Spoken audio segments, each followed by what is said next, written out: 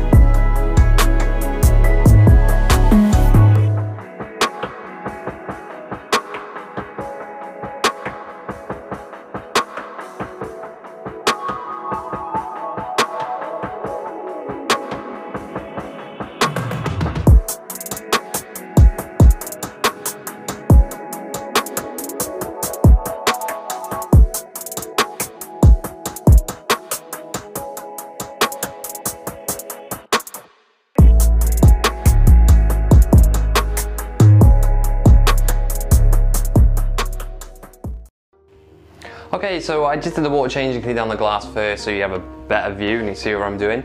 But some of these plants need trimming back. Like you see, the creeping fig's doing really well at the moment. It's creeping up the back and started to creep along to the other side, but there's some bits growing down into the water area which are not doing great, so we may as well trim them off, give the plant enough resources to look after the healthy plants and not the sick ones. So we'll do that. Obviously some of the aquatic plants like the Java fern and some of the Anubias has come detached, so we'll reattach those.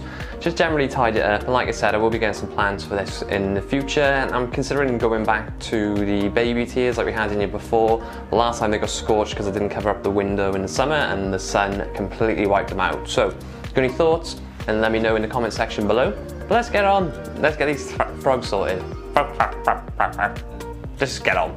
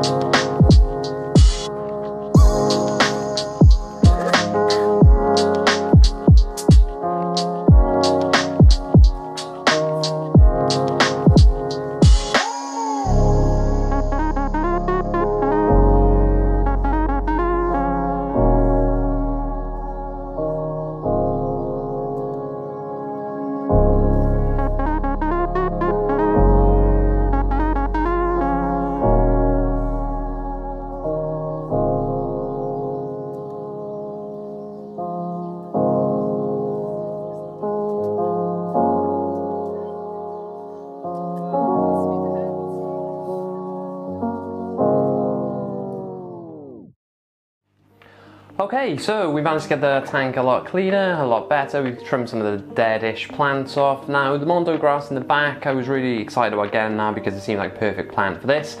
You'll commonly see that sometimes sold in aquarium shops or fish tank shops as aquatic plants, but they're not really. They are meant to be for boggy areas. But some of them are surviving. I can see some new shoots and stuff, but there's still a lot of die-off on them, so I'm not sure what we're going to do with that long term. We'll probably persevere, but I would like to get some baby tears or some, what's the common name?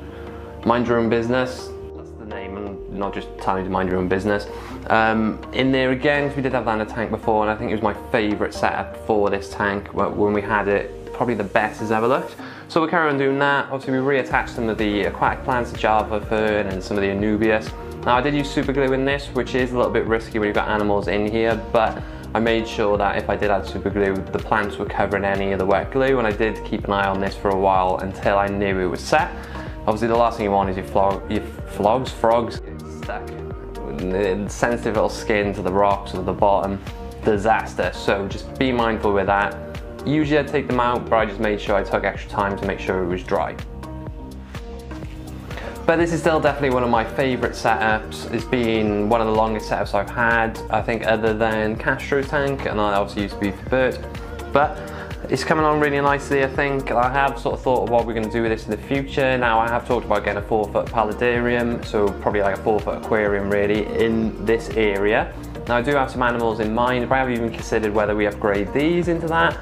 So still thinking, but the animals I'm thinking of are really exciting, to be fair. So we'll see how time goes on, and we've got some other setups and some other projects to go in the future as well as another 3 by 3 by 1.5 foot terrarium, similar to Castro's, just in a different colour, and a new animal to come. We've also got a lot of new upgrades, and we're going to be doing a lot of aquascaping going forward once I can get the shelving in the alcove. And there's plenty of new things to come. So if you're not yet subscribed to this channel, make sure you hit that subscribe button and that notification bell. As well, go and check out your Fire-Bellied Toad t-shirts. I'll put the picture up so you can see it better than me doing this. But any of the support, any of the money that you throw towards this channel will go straight back into this channel and helping me care for these animals and making this a better channel overall for me and for you especially. But I think that's enough of me waffling on for one video. I know this is a short one. The Wednesday videos intended to be a little bit shorter than the Sunday videos, where we'll carry on with builds and things like that. I just like to try and give you general updates on things. And obviously things with COVID, things with the virus in the world, if I say that, it'll be demonetized. I've come back, and my country's actually, Wales, is going back into full lockdown from this Friday, so a bit of a setback there. But there's plenty to get on with in this room and on this channel. But I'm waffling on again. Thanks for joining me. I'll put a little compilation and some footage of this tank right at the end, so make sure you stay tuned. But that's enough of me talking. Drop me a like, leave me a comment. See you next time.